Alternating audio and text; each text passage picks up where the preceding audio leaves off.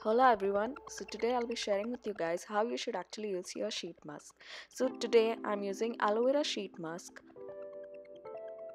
So you can already see the amount of serum that is in the sheet mask.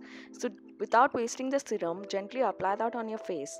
And as you can see, the sheet mask is in shape of the face.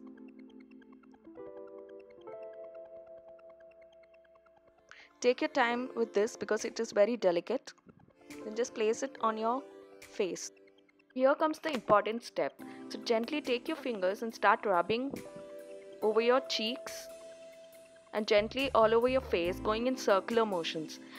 Additionally, I'm also picking up the serum that is left in the packet and gently applying that on my face. Since the sheet mask does not cover your eyes, I'm trying to pick up the serum that is left in the packet and gently rubbing that over my eyes. As you can see that the sheet mask is beginning to dry up. Now you can still continue the process of rubbing your fingers over your sheet mask. Pamper yourself totally. As you can see how I'm doing it, I'm really having a gala time.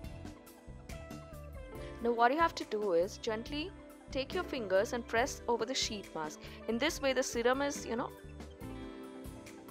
goes into your skin. You can see in the video how I'm doing it. You can see that the sheet has already dried up. So now what I'm trying to do is I'm trying to pull the sheet towards my nose.